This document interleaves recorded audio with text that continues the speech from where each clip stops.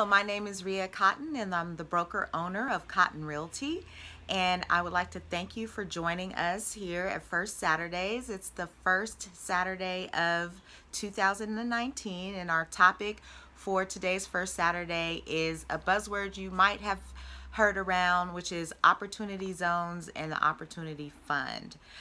So this month we'll have various different posts and information for you as more information progresses on these on this incentive. So be sure to either hashtag the fabric of real estate or go to our website cotton-realty.com and then click on the link Get Social. From there, you can keep up to date with information in your neck of the woods. So moving forward, we're going to talk about, again, this morning on Coffee and Conversation, opportunity zones and opportunity funds. Now, if you're currently or have been in real estate in the past, you've seen something similar for homeowners.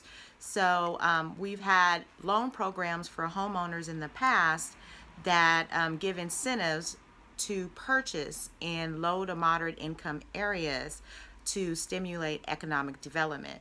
So now we're seeing this same concept in for investors in purchasing investment property as well as businesses in areas in need of economic development. So what does that mean for us? Well, let's take a look at the irs.gov website. It has plenty of frequently asked questions on the program, and we'll just get started at looking, and we'll look at a few of their frequently asked questions. Again, I'm a broker. I'm not a CPA or an attorney, so I'm just giving you tools and resources, and again, I'll be sharing more information throughout the month of January regarding these programs. So starts off with what is an opportunity zone. Again, an opportunity zone is an economically distressed community where new investments under certain conditions may be eligible for preferential tax treatment. How are opportunity zones created? Well, the opportunity zones were added to the tax code by the Tax Cuts and Jobs Act on December 22nd, 2017. Now, what is a qualified opportunity zone?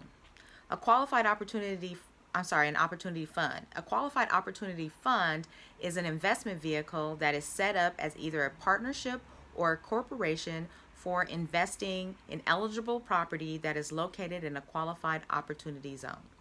So you can find more information on the irs.gov website regarding this program, but in short, people can basically take their capital gains, invest it into this opportunity zone or low to moderate income area, and have various different tax benefits because they have invested. And based on the length of time of their investment, they get even more incentives, which basically helps to promote long-term investments into communities that are in need of assistance. So again, you'll hear more and more, I'm sure, if you haven't heard already, about this program. I'll be posting more information regarding properties that investors may be interested in that are within these opportunity zones. So again, be sure to hashtag the fabric of real estate or go to our website and Get Social for more information on opportunity zones, the actual opportunity fund that invests into those zones, and how you can benefit.